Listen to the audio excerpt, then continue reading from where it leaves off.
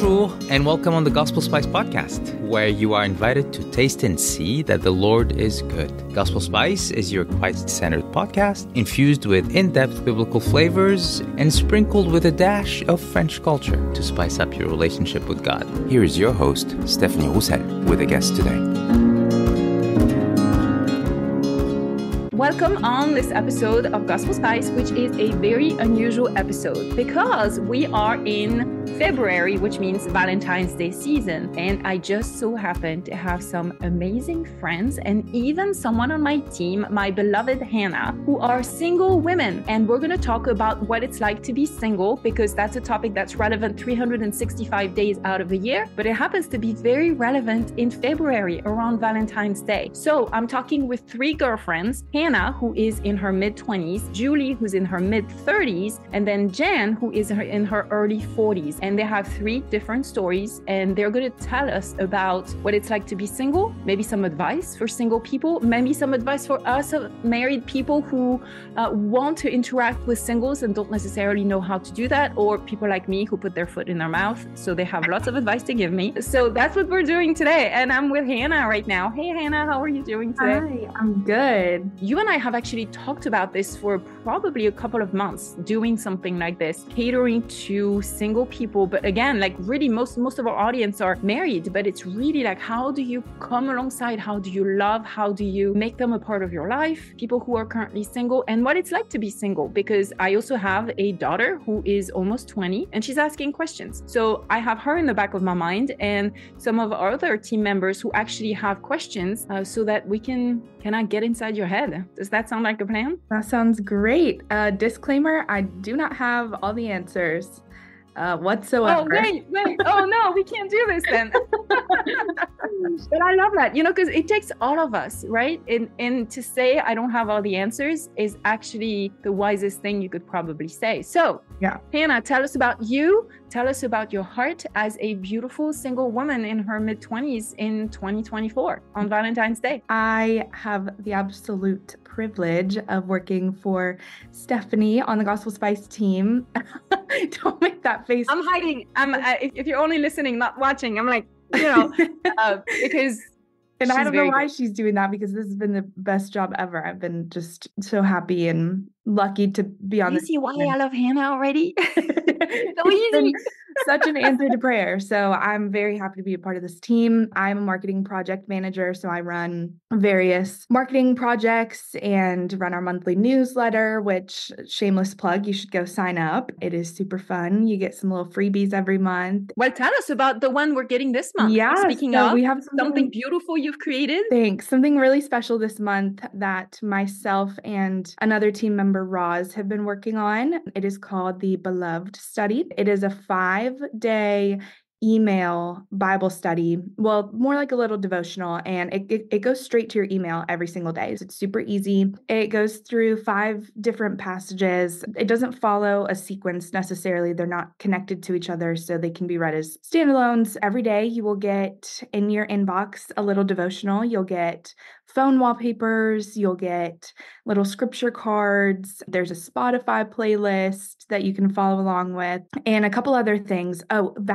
little Valentine's cards to give to your friends. And also with those cards, I want to add, they don't have to be Valentine's. Like they have our beloved, designs, but they're not specific to Valentine's. Roz has kids, and she pointed out that she wants to put them in her kids' lunch boxes. And I thought that was super sweet. So if you want to tape them on your mirror as a reminder, on your dashboard in your car. Yeah, if you go to gospelspice.com/free and sign up, there's a couple different options. So yeah, you should join us. Thank you for creating that. Yeah. All right. Tell us about you. Tell us about your life right now.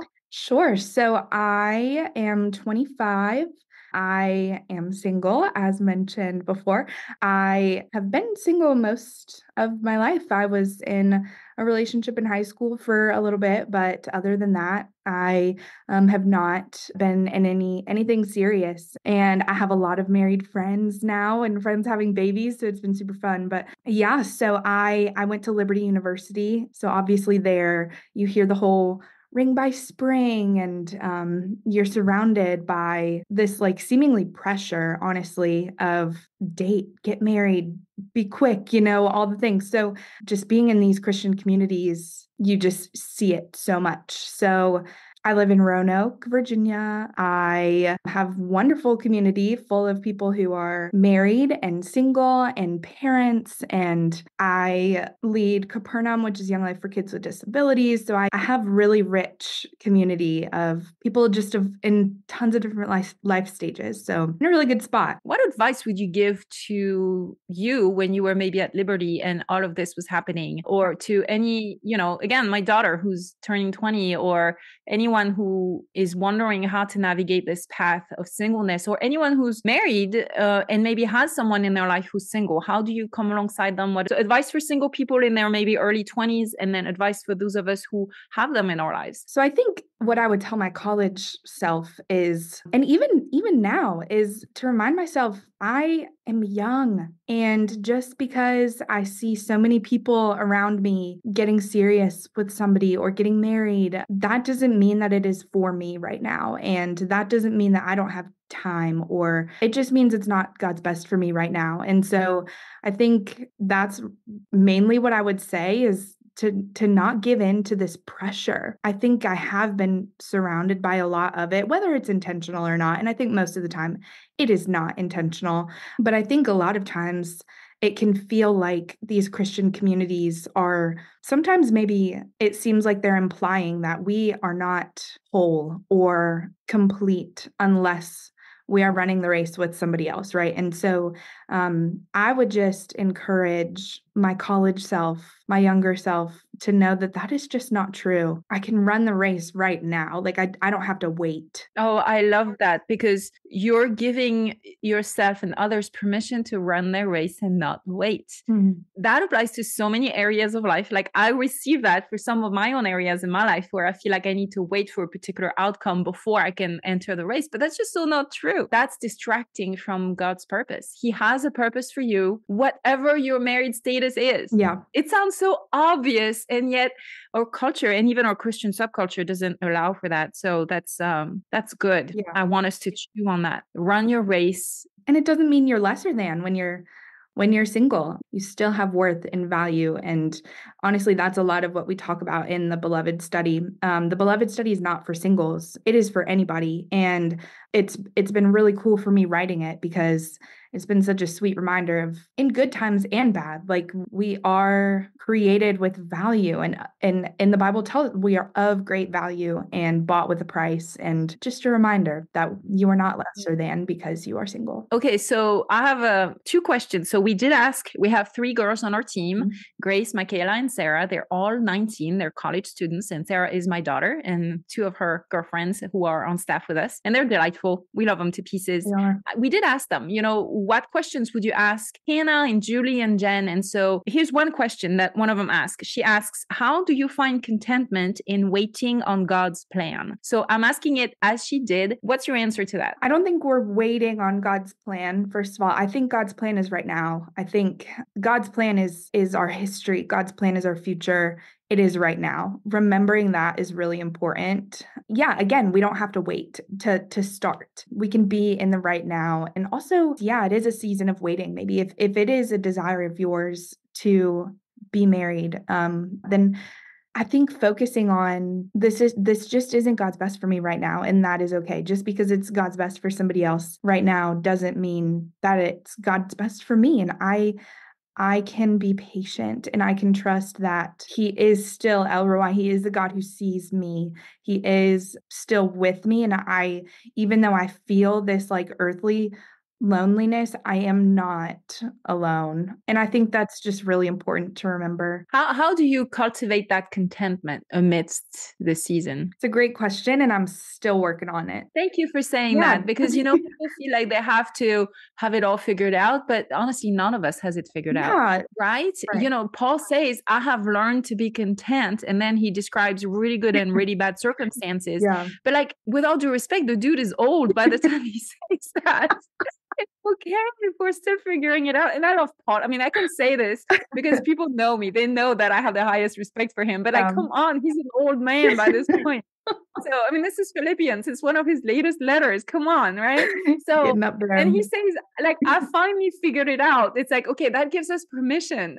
And what does it look like for you, contentment right now? Right now, if you want the honest truth, I am in a season of not being content with it. It is hard. And I think, with Valentine's coming up, it's just a time of year that it's so in your face. But then you come around and people call it cuffing season and, all these different things that we have these little sayings for. And it's just like, come on. But I think remembering that I can hold two things in one hand. I can hold the tension of I am so happy for all of my friends who are getting engaged, getting married, having the babies, and I can love on them and celebrate them and be so like walk in that season with them. But in the same breath, I can be sad for myself. I can feel the grief of the disappointment of it not being right now for me. And I think that's true for most areas of life, when we feel let down or hurt by our current circumstance. Like we can be happy for other people who are experiencing what we want, and we can still be hurting ourselves, and that is okay. Yeah, someone gave me recently a very kind compliment, and she said that what she appreciated in me is that I was cultivating the private sphere. And that's what you're describing, basically. It's about cultivating your private relationship with God, cultivating your inner heart, even if outwardly it doesn't look like you wish it did. Yes. And I think God honors that. He really focuses on how we cultivate the inner heart, how we are striving for contentment, how we're fighting for it, how we desire contentment. We find him in that, and regardless of our external circumstances. And so I'm saying the same to you. I see you cultivating your inner heart, your relationship with him, and he honors that. He values that more than any external relationships. So indeed, God is El Roy. He does see you, and he's pretty stinking proud of you, I would say. Thank you.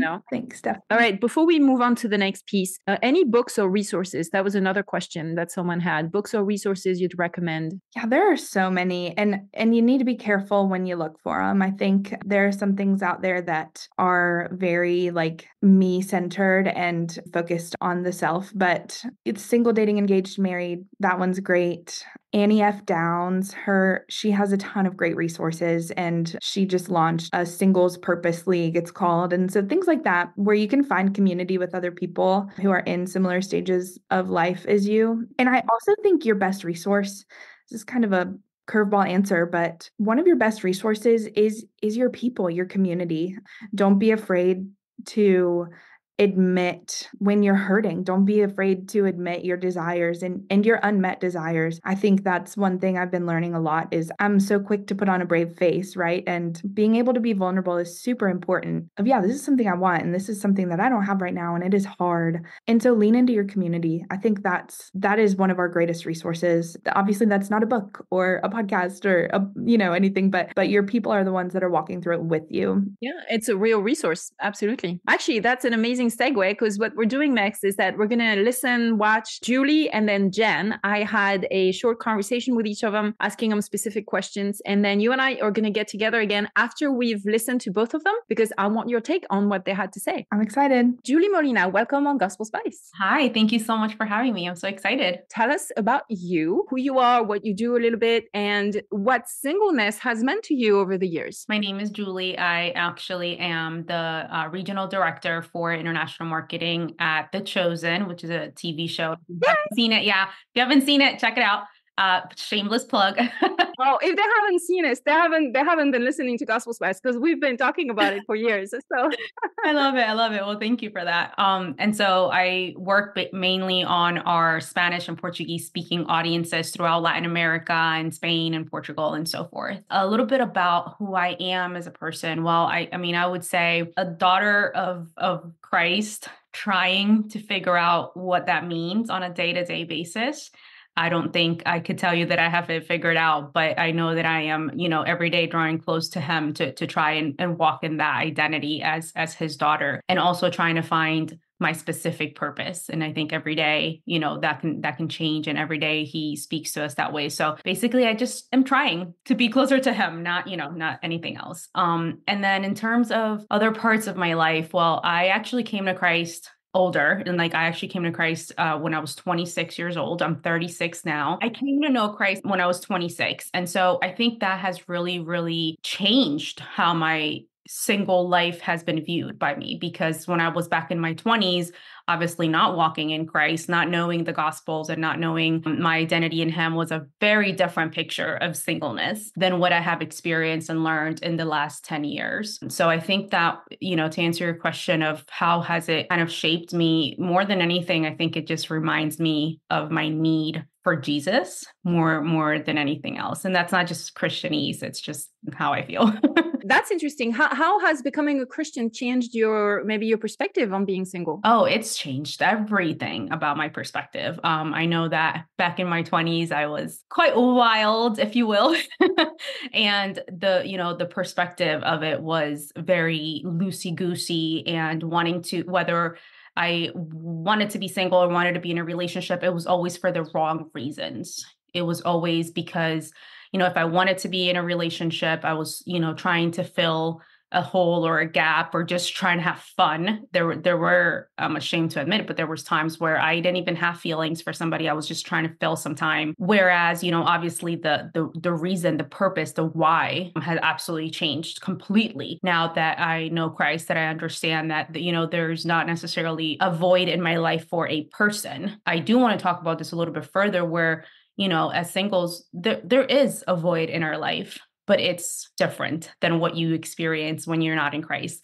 When you're not in Christ, you think that one person's going to complete you, or, it's going to numb some of the feelings that you're having, and that it's okay. You use other people to fill you up, and you think that's okay. Whereas, now walking in Christ, the purpose behind everything is different. The way I feel about being single, as well as the purpose behind my desire for a relationship. It's no longer to fill me. It's not to fill my time. It's not to entertain me. It's not to please me. It's to bring glory to God. So I think that changes everything. That makes me want to ask you, how do you talk to God about your singleness? What do you tell him, and what do you hear from him? Honestly, I don't talk to him too much about it. I believe I know that he knows my heart, and he knows, my desires. The thing I talk to him most about it is to not allow me, remember how I was talking about the purpose, to not allow me to focus on finding a person, but rather to help me maintain my focus on him, so that, when the right person does come, it's for him and not for me. And so I think that that's one of the things that I do pray. I said, God, I want this, I have this desire in my heart. You already know this desire is in my heart. You placed it there. I don't think it came out of nowhere. I've even struggled to accept that desire, right? Because again, coming from a secular view, I was all about, I'm an independent woman. I don't need no man. I am fine. I can play the game better than they will. And I blah, blah, blah, blah, blah, blah, all the lies that we tell ourselves to make ourselves okay with our current situation of singleness. Having to walk in Christ and shed that mentality, and actually even come to even admit that it is a desire of my heart to meet a godly man and to form a family with him. That was step number one, just admitting that I wanted it. So now when I talk to him, I'm like, okay, God, I admit it. It's a desire. It's there. I can admit it. Now let's work so that my life is not focused around that desire, and so that I don't make decisions that I shouldn't make around that desire. For example, I recently moved somewhere, and you have no idea how many people, like, changed cities and states and everything. You have no idea how many people asked me, when I was finding a church to go to, well, you should go to a bigger church, or you should go to a church that is specific to singles, or a church that, where you can meet somebody. And I kept thinking, I'm like, that's not how I want to make the decision of what church I go to. I want to go where God wants to place me, not where there's going to be singles, because I'm saying it's not in the numbers. It's not a numbers game. If God's going to bring the person for me, he's going to do it whether it's at a 5-person church or a 5,000-person church. And so that's what I mean by not allowing decisions to be made because of this one desire of my heart. That is so wise. You're basically saying that you are not wrapping your entire identity around the fact that you are single. It's a part of your life, but it's not your entire life. It's not the key decision maker. And that's not how you chose church. I think it's absolutely beautiful. So, okay, you're talking about church. I know that sometimes the church isn't necessarily the best place to love on singles in a way that is healthy. Tell people like me who are not single or people who are at church, how do you wish to be treated? How do you wish to be welcomed into the church family? Maybe without making singleness kind of your identity. I don't know. You tell us. Yeah, I love that question. It's such an intentional question. And I wish more people were asking it. So thank you for asking that question. At the core being of every single person, right? We want to be loved. We want connection. We want to have community. And so think about, from a perspective of a single person that doesn't have an additional person to do life with. That's something that we hear very often in every church. Come do life with us. Let's do life together, And it's become such a churchy slogan, but when's the last time that you actually did life? Like, what does that mean? Doing life, right? Like going grocery shopping or, helping somebody, I don't know, pack. I travel a lot and I have friends that literally come to my house just to help me unpack, do laundry, and pack again. That is doing life. And so, for people like you're asking, for people that are married and for people that may not know specifically what to do or say regarding singles, do nothing other than connect with us, invite us, do life with us, actually do life with us, right? Invite us to the things. We want to be part of the family gathering because we don't have a family of our own to go gather with, right? We want to be part of the conversation and part of the groups. Like the women's group should not be focused on wife and mother things because we are women as well, especially women in my age, are really lacking in community because we can't go to the young adult stuff for sure. But then all the women ministry is mostly geared toward wives and motherhood. And that doesn't apply to us either. So then where do we go? And so I think that the key thing is understanding that we want and need maybe a smidge more than other people, need connection, community to actually do life with you and to actually be invited and not it be a thing about, because she's single, then we're going to treat her in a specific way. Treat me like you would any other 36-year-old woman. If that happens to be coming over to your house, for a family gathering, let's do that.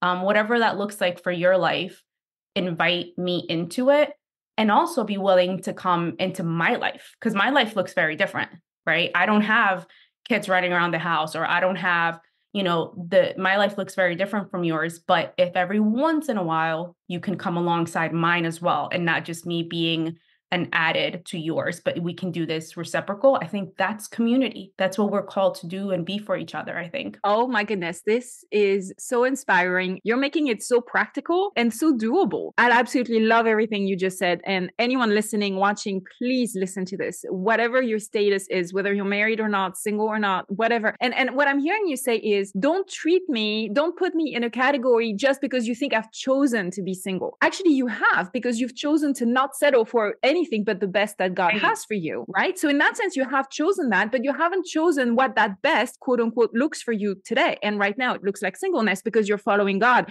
You haven't settled for second best, quote unquote, which would be, a relationship that isn't God's will for you. So in that sense, you have chosen singleness, but that doesn't mean that you have chosen every single consequence that comes with it, namely maybe the awkwardness in social situations. And so in the same way, like that tells me, well, I want to come alongside you. I want to love on you. I want to be a part of your life, discover your life, and you discover mine and be a community together, even though we're a few thousand miles apart. So that might be a little hard to do, but maybe someday. Yeah. Your wisdom, honestly, Julie, your wisdom is so profound and I think so helpful for anyone watching and listening, whether they're single or not. So you gave us some really good tips for those of us who have families or are married so that we can invite you into our lives and be invited into yours. Now, what would you say, I'm thinking of my 19-year-old college girl daughter, and she's asking all sorts of questions and her girlfriends were asking me, I had kind of asked them before talking with you, and what questions do you have? And they just want tips and advice. You're talking to my 20-year-old daughter. What do you tell her? Yeah, I tell her, one, be forgiving of the people in the church culture specifically that are making comments or saying things that are maybe making you feel pressured, that You have Yeah. to, that I've heard the expression, ring before spring, right? Ring by spring, yes. Yeah, no, that's terrible. And so I think there's a lot, like I said, I think there's a lot in our church and in our culture that really pushes young adults into, this is a thing that you have to do and you have to do it quickly and and the faster you do it, the better, because you can start your life. So I think I would say I have two pieces of advice. The first one is be forgiving of all of that. The church is, the church, we're not perfect. We don't get it all right. But it's just not true. You're not under pressure. You are not incomplete until you find this person. You are not less than anybody else until you find this person. And you do not want to rush that decision, which kind of leads me into the second thing, and maybe even more important thing, is that you need to seek God first. And I think that obviously this can turn a little bit church cliche when everybody's like, oh, just run. What's the other one they say? Just run as fast as you can toward God. And then whoever's running right next to you, that's the person. I run a lot. I don't see I'm running. So don't worry about all the little Christianese things that people tell you. Don't worry about the right or the wrong. Just seek God and find literally God. The person that God has for you is going to find you literally in him. And so like when you're in God, that's where you're going to potentially find that person. I say potentially because there's also the reality that it might not be for you. It might not be for me.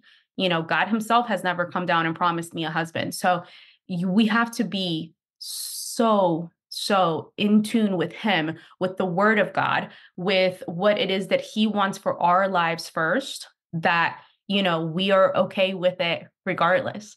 Don't wait, do not wait to start your life. Do not wait to do the things that God has put in your heart, because while being a wife and being a mother is respectable and amazing, and it is a blessing in and of itself, it is not the only blessing that God has for your life. Before he created, Stephanie, the wife of your husband, he created Stephanie.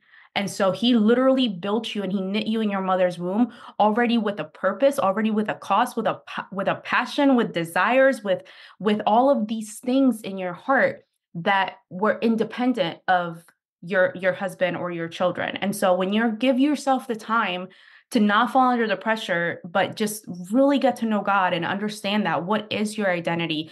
What is the specific purpose that God has for your life? Then it's going to become so much easier, if it is a desire of your heart and it is the will of God, it's going to become so much easier for you to identify the right guy. And when I say the right guy, I don't subscribe to this, like, there's only one person for every person or anything like that. But I mean the right guy as in the guy that like God has alongside for you, that is going to be compatible with you, and that is going to, the both purposes are going to work together. If you don't know your purpose first, if you don't know your desires first, who you are as a person first, you might find yourself in a situation where you're with somebody and you're all about, oh, the Bible says I'm going to be a good helper, so I'm going to help him with his purpose and do all his things and have his children and blah, blah, blah.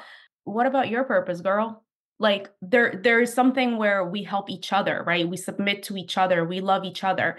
And I think that the ideal scenario in order to be able to help each other is that you both understand who you are in Christ, so that you can both build each other up. And if you're not in that place of loving Christ and having that deep understanding of who Christ is, you will settle. You will settle for so many things. And then I have so many friends. And then you will be saying, wow, I don't think I'm 100% fulfilling what I should be or what God would want me to do, because, I am either hindered or saddened, or all my prayer time has to go toward praying for my husband to be saved because he's not even saved. Like, these are the things that come with maturity, and not just maturity in age, they come with maturity in Christ. So that's what I mean when I say grow in him, so that he can reveal if this is a true desire of your heart. He can reveal how to manage that and how to still be yourself before this happens. And so you're not making decisions, like I said, making decisions for the wrong purpose, My therapist, I love him to death. He always comes back to the why. Why did you do that? Why did you feel that way? Why this? Why are you making the decisions that you're making? You shouldn't be choosing a church or a school or a career or anything based on, that desire. So I think all of these things work together when we are seeking God, he reveals those things to you. So I know that was a really, really long answer, but they kind of work together. Don't fall into the pressure, and just seek God and trust God to speak to you first about who you are. And then that's going to make it very easy to not settle and not entertain, because there's nothing that can deviate you quicker from God's purpose than being unequally yoked to the wrong person. And so the devil obviously wants that for us. He wants to deviate. He wants to distract, to waste time, to cause heartache. The best defense for all of that is being, so good with God that you're not going to settle and fall into any of those traps. And then, if the moment comes when you are married, it's going to be amazing to be able to work towards God's purpose with this person. I'm nodding so much. My head hurts. I've just been nodding nonstop the whole time you were talking. Oh my goodness. Yes and amen. And we can just stop right here because you said it all perfectly. Oh, absolutely. And again, I'm hearing you say you're challenging us all to make sure our identity is not in our singleness or in our married status or being a wife or a mother. Our identity is in Christ. And those things are almost anecdotal to the purpose of our life. Not really anecdotal, but you know what I'm saying. So in light of that, so that is so helpful. We need to wrap up. One final word for our people. Great. I was going to say, I'm like, one thing I would even add to that too is not only like to find our own identity, but also do not walk in the fear. Do not make decisions in the fear of being alone. Sometimes Jesus had to go alone in the desert for 40 days before he when he really, really received from the Holy Spirit, and he had to get tempted there as well, right? There's many instances in the Bible where we see that people needed to be alone. Do not fear being alone. Go to the movie theaters by yourself. Go to dinner by yourself. Invite yourself. Go to your church family and you see a family that's doing a cookout. Invite yourself to their cookout. Make the best of life without being fearful. Because like I said, right, connection is what we all want, right? And sometimes out of a fear for not having that connection and thinking I'm going to grow old alone, or, I'm not going to be lovable, or whatever those things, that fear ends up making decisions for you. And so, don't fear being alone. That's where you're actually going to just really, really have really sweet moments with the Holy Spirit in that complete aloneness. Yeah. And you're an extrovert. So maybe it is easy for you to, invite yourself out to cookouts. Maybe it's harder for people who are more introverted. But again, what I'm hearing you say is plug into your community, invest in the body of Christ and be invested in, because again, that's actually being part of the body of Christ, I would say, is a more primary calling than being single or married, right? Being in his body, that's a non-negotiable. And so that's what you're inviting us to do every stage of our life. So Julie, my goodness, so much wisdom. I knew I loved you before, but I love you even more just now. So thank you so much for everything you're sharing with us. Love you, my sister. Truly. Thank you. Thank you so much for sharing this time with me. I love you as well. Oh, I loved my conversation with Julie. Now I'm welcoming Jenn Hand. Welcome back on the Gospel Spice podcast. Oh, so excited when you said, can you come back? Anytime for you, anytime. Let's dive right in. Tell us a little bit about you and your ministry, and maybe in light of being single, tell us all the things. My friends call me Jenn, so y'all can call me Jenn. And I am just so blessed to be in full-time ministry. My yes to God has taken me around the world to about 54 countries now. And I stand on the holy ground of suffering with people after trauma and natural disasters and offer hope. So I do that. I write, I speak, and I drink lots of coffee along the way, Stephanie. And I will say that I do believe that the season of my life, which has been my whole life as a single, which I'm 41, and I've been single my whole life, has allowed me to be open to opportunities to serve the Lord as a single. And so I'm really grateful for the untethering that has given me. And so I do believe, because people often say to me, you couldn't do what you do if you were married. I will say, I do not believe that is true. If God brings you the person that is for you and he has a calling on your life, he will complement those things. I think there just hasn't been one to catch up with me yet. So you do go really fast. I can see how not easy it would be to catch up with you. Yeah. I hear you. So how has your perspective on singleness changed over the years? So I would say there have been seasons where I would have said I was called to be single. I said that more because desire for marriage scared me, because rejection was what I knew. I've never been asked on a date, Stephanie. So it's not even like I made this choice. It's like they're not falling at my feet. So I think in some seasons, I would say as a guard of my heart to keep from getting hurt by the fact that boys weren't knocking down the door and I wasn't getting dates or anything, I would have said I'm called to be single. But what I realized along the years is that, yeah, I do actually have a desire to be married and to serve someone, to be a wife that serves her husband and loves him. And so I don't want to pretend that I don't have that desire. But what God has for me so far has been being single. So reconciling, I'm going to trust you with that desire. I'm going to open my heart and not have a brick wall, because there have been times where fear of rejection has kept me like walled off. I don't want to have a brick wall, but I also don't want to miss 1 minute of the promised land living that God has for me right now, because I am waiting for the next. Like God has, I don't know what the next is. So I want to live fully in the now. So that's where I am with singleness. I'm open hands, open heart.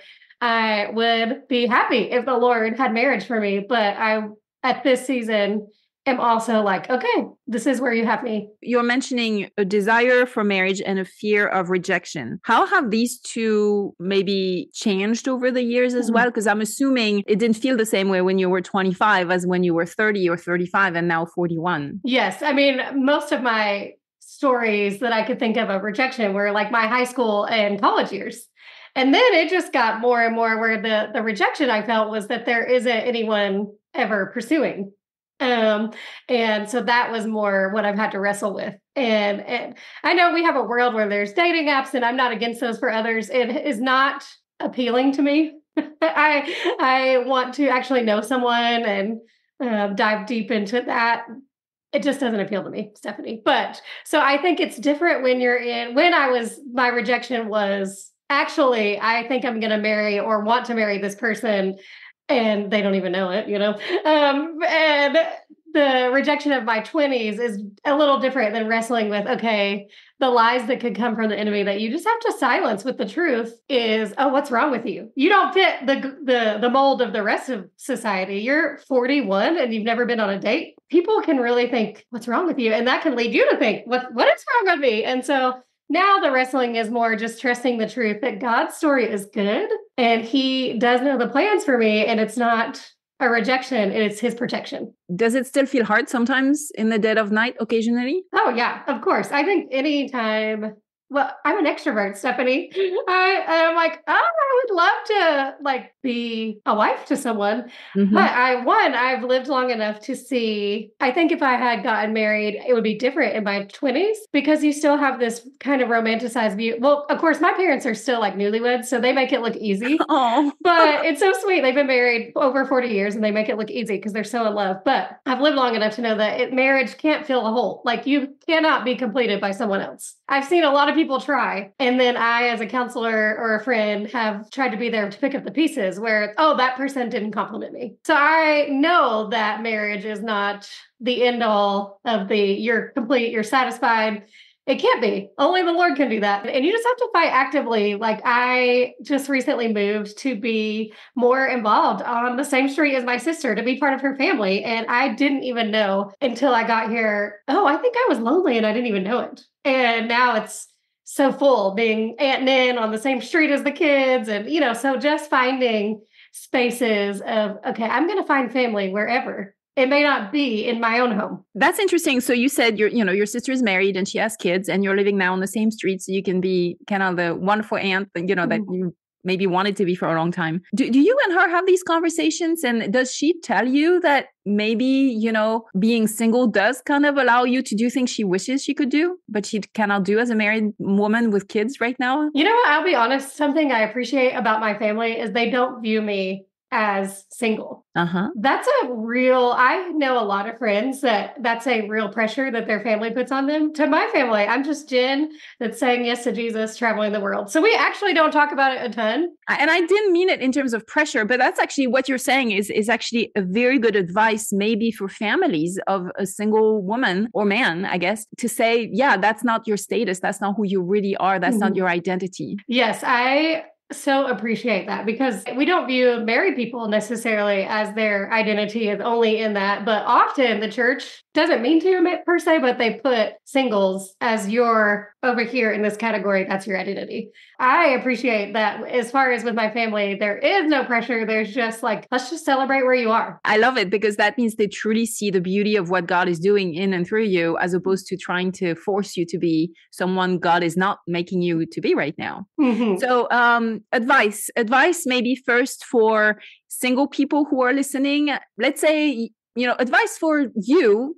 If you were talking to the younger version of you when you were, I don't know, let's say 25, any advice you'd give yourself looking back? Oh, I love that question. That's really good. I think the advice I would give is when you are rooted in the truth of God and what he says about you. That's my advice. So the 25-year-old version, I knew the truth, and I'm blessed to have grown up knowing Jesus since I was 8.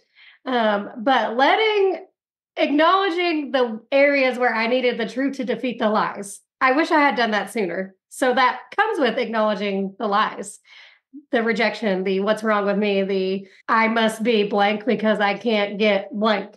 Really, instead of pretending they're not there or running from those lies, open hands. These are lies. Okay, what's the truth? That's what I would say to my 20-year-old self, because I think that they were so embedded, they felt like truth without even realizing it. So taking the time to analyze your thoughts and your belief system and realize that there's got to be some faulty thinking. Yeah. That's good. What would you give advice to the same version of you 5 years ago? Would you give the same advice? I think the 5 years ago version of me as well. One thing that I have seen great joy in is the more I admit to the Lord, I do have desire. That's what I would continue to say to my 5-year past 10-year. I spent a lot of years, like I said, just numbing that, pretending that desire wasn't there. And there's a difference in hope and release when you say, okay, I actually would love to get married someday, versus not admitting that. So I wish I had released that sooner, because it's just when you do that, then you run to God in a different, intimate way, because hope is different when you actually have to hold on to it. Wow. That's profound what you just said there. That's beautiful. And I think that's true for any desire someone's praying for or has. It can be scary to hold hope. I learned a lot about holding hope while still living it up in the present. Jesus does tell us, ask whatever you want in my name and, you will receive it. But at the same time, in Gethsemane, he asks for the cup to be taken and it is not taken. So Jesus, his prayers, his desires, in that case, the desire to have the cup pass was not taken away from, and like he didn't get the desire of his heart, even though he is sinless. And I think he didn't get the desire of his heart so that we could get ours. When we abide in him, when we join him in Gethsemane and we say, not my will, but yours be done. I have this desire, but if it is not your will for me, then I want your will for me more than my desire, right? Yes. But it's so hard. Oh, it is so hard to do. It is. And I think that's what I wish the 20-year-old version of me had understood more, because it was easier to brick wall the desire than to hold it open and surrender. We want to grow in maturity and wisdom, but we don't realize that it takes years and years to do that. And so you just have a perspective that you just simply could not have had when you were 20 or 25 years old. That's right. I'm so grateful for the way God has met me, the 20-year-old version of me and the 40-year-old version of me. And also living in community, because we need one another for the wisdom, right? Just like you want to speak into the reason why you came to, when I invited you to talk about singleness was because I'm thinking you want to give hope to someone who's listening and who's in your shoes and who's younger or older, and you just want to give hope. And so it's just this community of doing this together. Oh, yes. And that's the thing about being single is you can't isolate. You have to dig deep into community, and it is the best gift. Right now, last night I was with the youth. I just got to pour into some youth. And then later I will be in my community group, which is married and single and all different stages of life. We just have to do life together. That is the body of Christ. Final question. What's your advice for those of us who are married and who honestly are the first to put maybe our foot in our mouth when we speak to single women? And actually, I need to publicly apologize to you because I did that with you when you were on Gospel Spice and we were talking and you were talking about being single. Briefly, I think we talked about that. And I said the very thing you said is actually not helpful. I said, because you're single, you get to do things that a married person wouldn't get to do. and you caught me very gracefully, and you did it with such grace. But I remember feeling this twinge of like, oh, I hurt her and I didn't mean to. And so I apologize for that. And would you help people like me not hurt you unwillingly? How do we talk to a beautiful woman who loves the Lord and just happens to be single? That's not the identity of who she is. It just happens to be her current stage of life. How do we encourage her or him? I guess it works for guys too. I love that. And you do not have to apologize one bit. And often I get told that about once a week. You couldn't do what you're doing because you're single. And I think the biggest thing I can say is that we often say things because we want to have an answer for what we may not understand. Like in love, people are like, Jen. I mean, they're thinking you're not, you love Jesus, you're fun, you're positive, like you've traveled the world, you make a great wife. And they have to have a reason for why I'm not. So I think as a married person, it's important to not feel like in that tension, you have to have an answer or a reason, except for that God's story and his glory is being lived out through whatever that phase of life is. Same for anything. Like, I mean, you honestly wouldn't, I don't think it would be different if someone's wanting a child and doesn't have a child. Someone wouldn't say to them, well, you couldn't do what you're doing because you have children. You don't have children, So I think just not making a person their identity as their singleness, but just celebrating with them and then listening when they're lonely, not having to have an answer, which is true of anything. We want to have answers because we want to help. And sometimes sitting in the tension of there not being a easy answer is hard, right? So that's I'm so grateful for my married friends though. Like I am so grateful for people that invite me into their lives, their families, their stories. We need you and you need us. Yeah, I don't think Paul anywhere says, give advice to people who need advice or give them answers. But he does say, weep with those who weep and rejoice with those who rejoice. So rejoicing with you and grieving with you on the good days and the bad days. That's really good. So Jenn, what are your thoughts about Valentine's Day? It's very soon. Yes, and I actually love Valentine's Day. Even though I've never had an official Valentine, I think I love a good theme. And the theme of Valentine's Day is love. So my favorite thing is to celebrate that. I love to get together either people that are lonely or maybe a married couple that needs a date, watch their kids. Like it is a time to pour out love. And so I actually really love it. I even got my fingernails painted the bright pink this week for Valentine's. And the lady's like, do you have a Valentine? I'm like, no, but I'm loved. And that's the key. Do you have any plans already set up? Well, it's actually, this Valentine is Ash Wednesday. So I will be with my church community celebrating the beginning of Lent. What a perfect time to celebrate the beginning of Lent, the beginning of the Easter, the real love story. Yeah, so that's what I'll be doing. Oh, I love it. Any final piece of advice that you would have for us? Anything else you want to tell us? I think whether you're single, married, wherever you are, it's so easy to get caught up in what we don't have. It's so easy. And we just have to fight for the joy of the Lord as our strength. This is what he has given us, and being grateful but also being willing to share with the Lord your heart when you don't feel grateful. So I would say that, like, thank him for where you are and then be open with him with your disappointments when you're like, but this isn't where I want to be. And that goes to every area of life. All of us can relate to that. So I think it's beautiful the way you're saying it, because you're saying, hey, this is like any other area of your life where you have a desire that hasn't been met, but you're just striving to be in God's will, and you desire his will more than your own desire. But there's that tension because we're human, and we all can relate to that. The great equalizer is whatever stage of life you're in,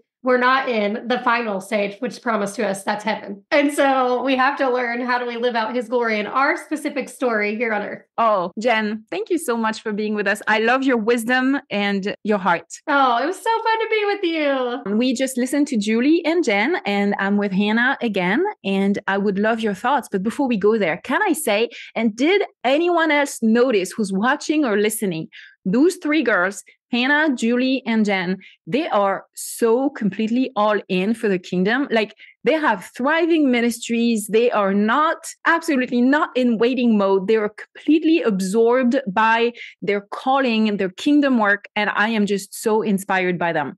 So, Hannah, any major takeaways from Julie, maybe, and then from Jenn? Yes. Oh my gosh. I took so many notes. Literally so good. I felt super encouraged. A couple things that I'll go Jenn first, then Julie. Jenn said, it's not a rejection, it's his protection.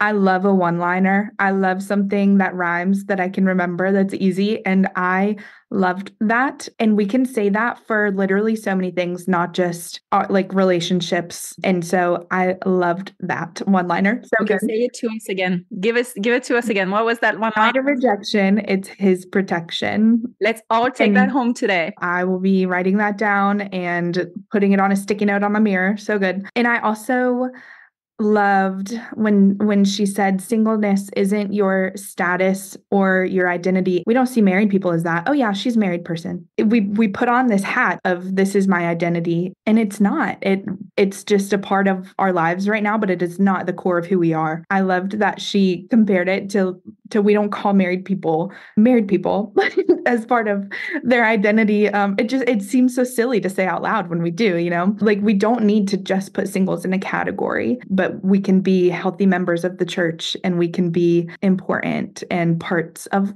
life groups and serving and things like that. So that marriage is not the end all be all of completion and satisfaction. Like we find our completion and our satisfaction in Christ because he is the only one that is complete and that can make us complete. That is it. Just loved that. And believe me, us married people, we know that really well, but we're not, Yes. This does not make us any more complete. There's just this weird idea out there, but like, it's a myth for everybody. We all know it's not true, or we should know. I don't know why we do that. Like, right?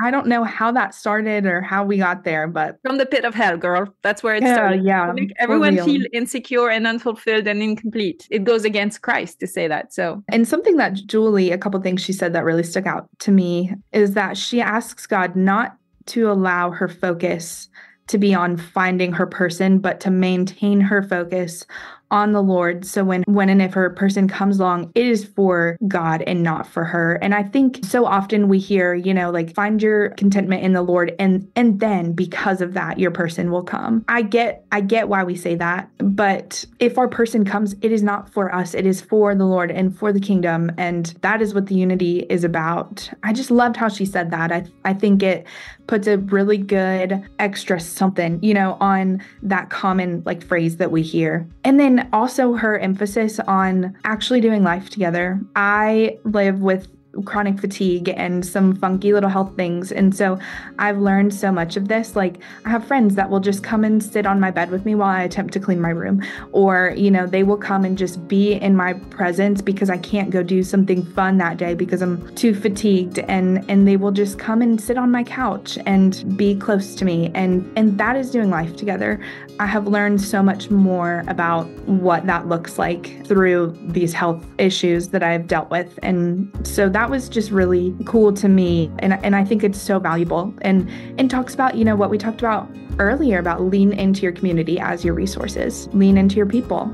It's so important. I have benefited so much from listening and learning from the three of you. I'm so grateful that you've been so open and vulnerable. So seriously, Hannah, thank you. And Jenn and Julie, thank you so much for paving the way for people like me to understand a bit more and walk a mile in your shoes in a tiny little way. So I'm so grateful for your vulnerability, your candid honesty, and most importantly, for your fire for Jesus. Oh my goodness, you inspire me so much. So thank you so much.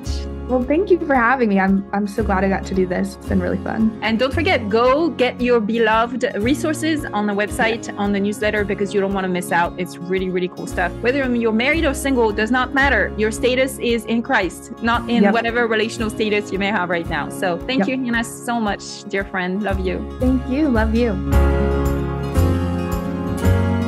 Hi, Jonah here. Thank you for being part of the Gospel Spice family. If you've enjoyed this episode, you will love receiving our newsletter. It contains value-packed free gifts and rich content each month. It's at gospelspice.com/sign-up. There is always something new and exciting happening around here, and I don't want you to miss out. Sign up at gospelspice.com/sign-up. Did you know Gospel Spice has a YouTube channel? There's exclusive content there too, so join Gospel Spice on YouTube. Also, please give us a star rating and a comment on your podcast listening app.